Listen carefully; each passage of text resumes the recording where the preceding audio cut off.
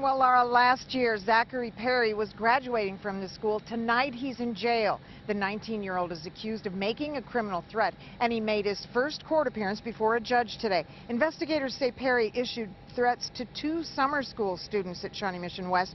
The students reported the threats, and school district officers quickly arrested Perry. Police later discovered a cache of shotguns and rifles from his bedroom.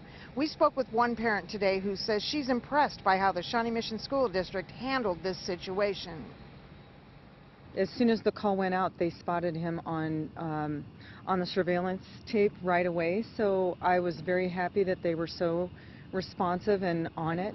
So often you have to wait until someone hurts someone else for them to take it seriously, and now they are taking preemptive action and catching it before it can happen. The district says Perry has suffered tragedy in his life and has felt bullied.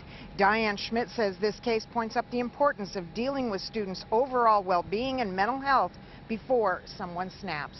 We're live at Shawnee Mission West. Peggy Bright, KMBC 9 News.